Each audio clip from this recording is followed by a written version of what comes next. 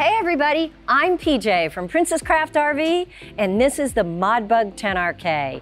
It's made by Modern Buggy, hence ModBug 10RK, and this is a 2024 model. It's only 12.5 feet long. Now that includes the tongue. If you don't have the rooftop tent like we do today, it'll fit in your garage. Great features in this thing. I'm excited to show it to you. Let's get started.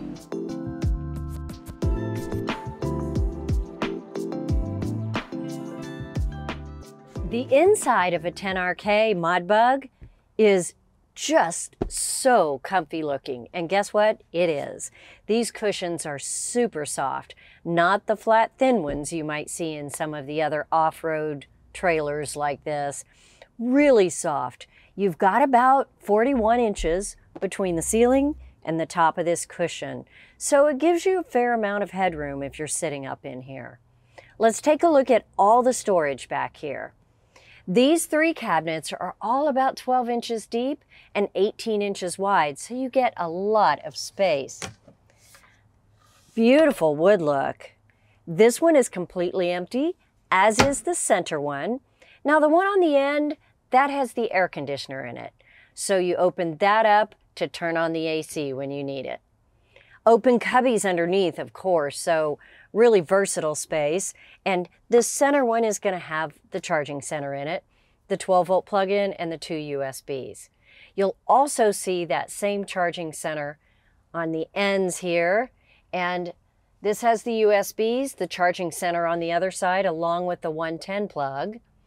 Up here, you'll see the lights for the inside and the outside.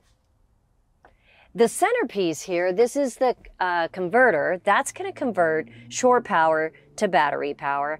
And you pop the cover open, it's going to have all of your breakers and fuses in it. More cubby spaces here. And I know we'll have a question. These are just nice pillows to use, but they are leaning up against the front of this teardrop, so there is not storage back there. You do have, though, the nice blue lights, which is super nice to kind of give you that ambiance in the evening when you don't want these bright lights overhead. The fan in the center is reversible. That is really nice because depending on the weather, you may want air to either be pulled out of the camper or bring fresh air in. Either way, awesome. Doors on both sides, of course, like most teardrops, and windows that open. So you can get a lot of breeze coming through here. Super comfy. I know one of the questions, the bed size, it is 58 inches wide, 75 inches long. So it's a little smaller than a queen, but still a nice size for a trailer that can literally go anywhere and fit in your garage. All right, let's step outside and take a look at all the features out there.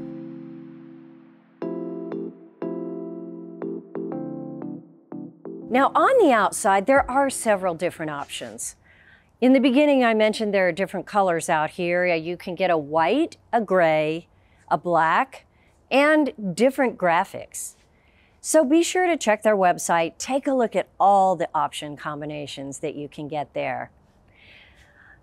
This is the nice steel fender that is going to allow you to step up, work with your rooftop tent or the awning. Now, both of those are options on this trailer.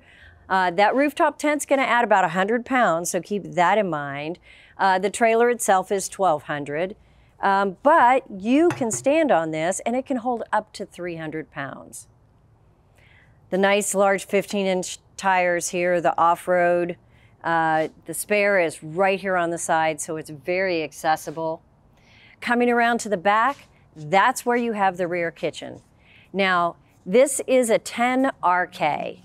The RK, rear kitchen.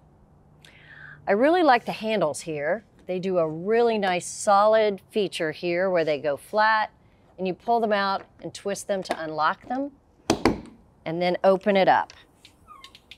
Lights right here on the side. And look at this great space. This is the Corian countertop that you'll see in some of the other Modern Buggy products. And your Dometic refrigerator is right down below. Now this is a 12 volt. You plug it in right here on the side and turn it on and off. You can set the temperature to be a freezer or a refrigerator, whatever works for you. Slide that right back in. Over here, you'll see a drawer. Now this is only about 12 inches deep. And you know, as far as how long the drawer is, maybe about 10 inches. That is because you have other gear back behind it. Push that right on in. Storage right up here. You've got a nice space. Cabinet here, it's about a foot deep. Another one right here in the center. Now in the back of that, it's not quite as deep. This is only 4 or 5 inches deep. You do have the water pump on the left because that will allow water to come out of your faucet here. The 110 plug in the middle and the charging center with the USBs and the 12 volt port in it. The sink has a nice high arched faucet on it and a 10-gallon freshwater tank underneath. So, you know, that's gonna work great whether you're in a campsite or whether you're boondocking. You know, one of the great things about boondocking, this has a really cool solar panel on it. Let me close this and show that to you because it is actually on the hatch of this kitchen.